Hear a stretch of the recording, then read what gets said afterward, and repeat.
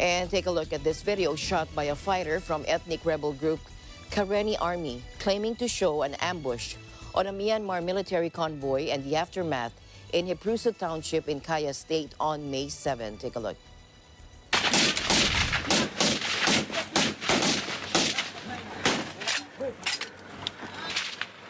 Now, fighting has flared following a military coup in February 2021 as established ethnic rebel groups in border areas and People's Defense Forces across the country have sprung up to fight junta troops.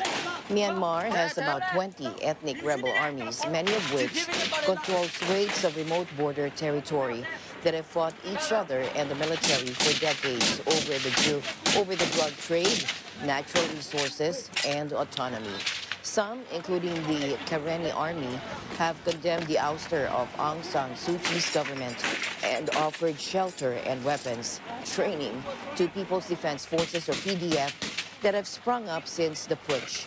Last month, Junta Chief Min Aung Hlaing called for face-to-face peace talks with established ethnic rebel groups as the military struggles to crush newer anti-junta militias.